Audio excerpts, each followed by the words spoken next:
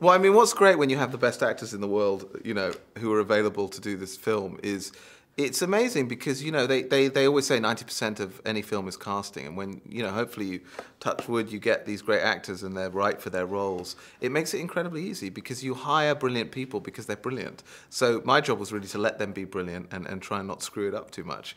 But it was extraordinary. It was such a pleasure because, you know, certainly in the case of Anthony Hopkins and Helen Mirren, we know them to be these icons and living legends. Of course they are, but when you meet them, when you work with them, they're so sort of sensitive and warm and personable and they're just cool people. You know, they're not who you imagine them to be. They're just sort of regular people who happen to be also brilliantly talented.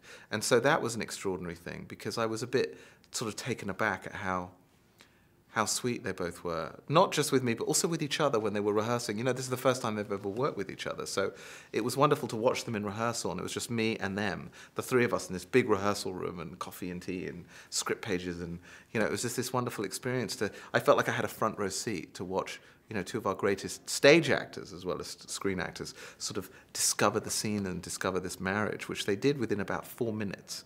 You know, they did the first scene. The first scene they read was the scene where Helen comes into the kitchen and says, "I've made a list of places where we can tighten our belts." And, you know, they played it brilliantly. And Tony said, "Well, why don't I stand by the fridge?" And she said, "Well, I'll walk over to my desk." And, you know, they were like an old sort of sweet English couple, you know, trying to work it out. And I think that you feel that in the film. You feel the genuine warmth they have toward one another. And the ease with which they worked together was, you know, they'd been wanting to do it for a long time. And I think there was a certain satisfaction for both of them at finally kind of finding this story and this particular moment to be able to connect.